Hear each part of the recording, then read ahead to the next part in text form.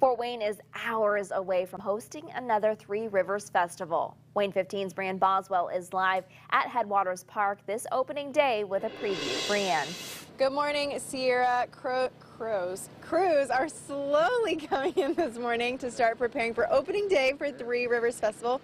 Begins at 11 today. This alley is going to be full of people, right? Yes. Eating funnel cake or elephant ears. We're having this debate right now.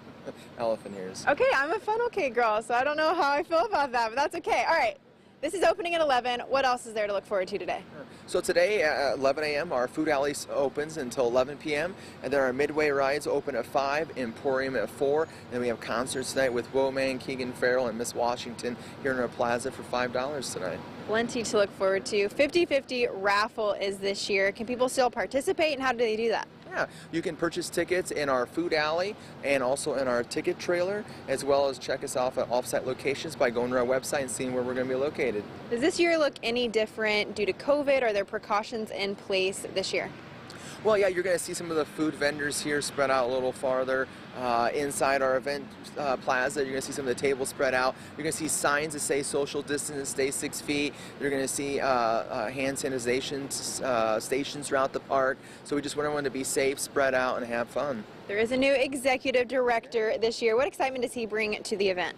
Yeah, we're excited to have Justin Shirley as our executive director, bring an outside look into our festival and just give us some tips for next year and coming in different events and how we can improve. So, unfortunately, Greg, has quite a bit of rain in the forecast this upcoming week. How does that impact the festival itself? Well, the festival will stay open. If it's raining, you can come down here and get something from Junk Food Alley, and then you can take it in our plaza and stay dry and eat. The only time we have to shut down is if it's lightning strikes, but then as soon as we're clear, we'll open back up. But Food Alley will remain open. COVID closed down the festival last year, but it's back. How excited are the vendors and people who come each and every year?